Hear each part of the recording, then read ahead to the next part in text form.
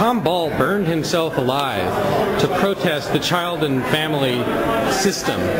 What have you been doing to keep that kind of thing from happening again? This edition of the Ridley Report is brought to you by Freaking.com.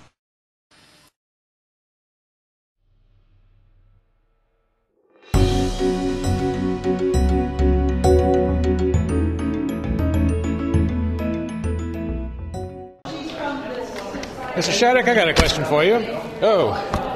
First of all, can you hold still for 5 seconds while I turn the camera on? Sure. But what I'm wondering is, I read your in the Keene Sentinel. I read your profile, what you wanted for your priorities. Yes. And I guess the list was you wanted to quote diminishing. The top issues were diminishing state revenues, protecting essential state services, and public education providing essential infrastructure. To what extent, I mean, why was the taxpayer nowhere in there in terms of cutting spending?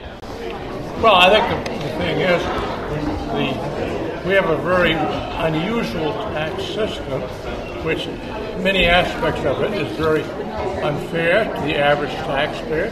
Certainly, property tax is a very heavy burden on both individuals, but it's a very heavy business on many businesses, particularly those that are like retailing that typically has a lot of property.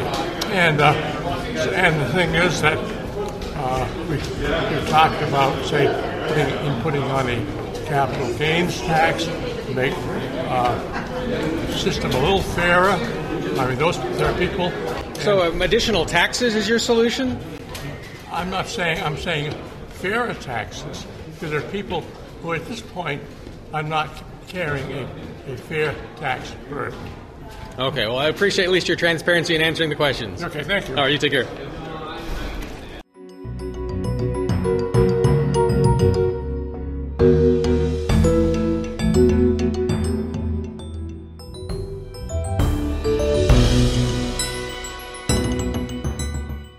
Ms. Chase, you're on child and family law, correct?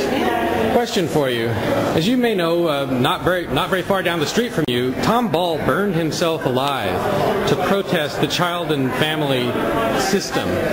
What have you been doing to keep that kind of thing from happening again? I filed a bill which will protect child...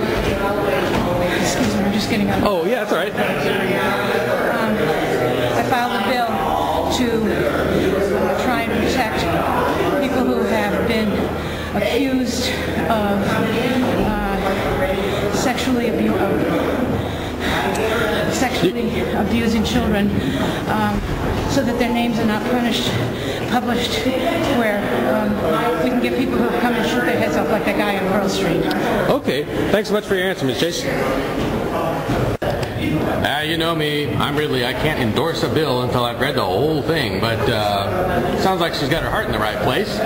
Egypt people is very nice, and if the Egypt people take my advice, they will strike down the one-party state they fear, but that had better not happen here, 'cause we know that everything would fall apart if the city of Keene, New Hampshire starts to listen to the malcontents at Free Keene and kind of cut spending, 'cause the government needs some expensive things like the wasteful 34 West building and the boondoggle jail where we put hat wearers and other people who could be considered swearers.